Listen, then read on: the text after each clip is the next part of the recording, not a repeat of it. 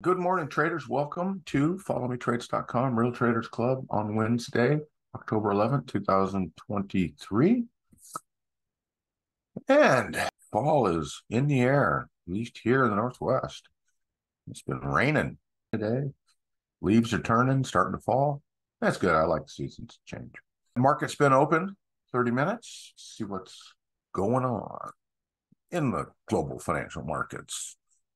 Dow rises fourth day as yields continue to retreat. Exxon makes a deal. Exxon buying Pioneer Resources, $60 billion. Dow is up a little bit. S&P 500 about the same, 0.16.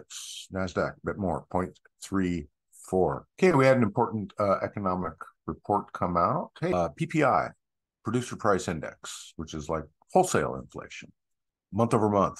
Last month, it was at 0.7. Forecast was to come in at 0.3, came in at 0.5, so still down below last month, but above the forecast.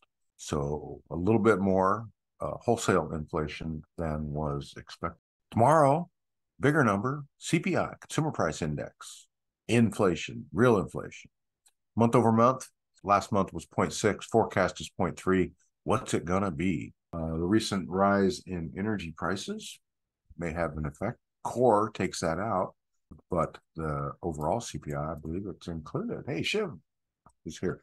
Inflation a little bit hotter than expected, but not crazy. That's the whole Fed focus. Even though PPI was up, the 10-year yields pulled back a little bit. So that was a welcome thing for the market. There's this Exxon Pioneer deal. Pioneer's surging on that. A couple other companies I saw were moving were surprising. Plug Power, that's one that we've watched for a while. We've traded a couple times. It's an interesting company. They were up. We'll take a look at that chart here in a minute. Let's look at the S&P 500 chart. I always just want to get some perspective. Here's this move up off the 200-day moving average. And here, they talked about fourth day in a row. 1, 2, 3, 4. Up into the cloud, approaching potential resistance here at the 50-day moving average, this lighter line. So that's going to be right about the time tomorrow that we get the CPI report. That'll be interesting, won't it? We'll see that tomorrow. We were interested in a couple of charts yesterday. I just wasn't quite full yet, but we're going to review today and see. Carnival. And we saw that this chart looked kind of good. Cruise line bookings are up a lot, and they're raising their prices.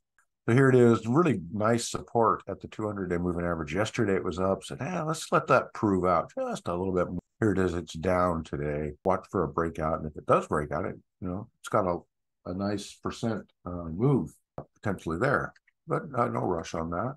Let's see the other cruiser in CLH, Norwegian. Have to make notes on that.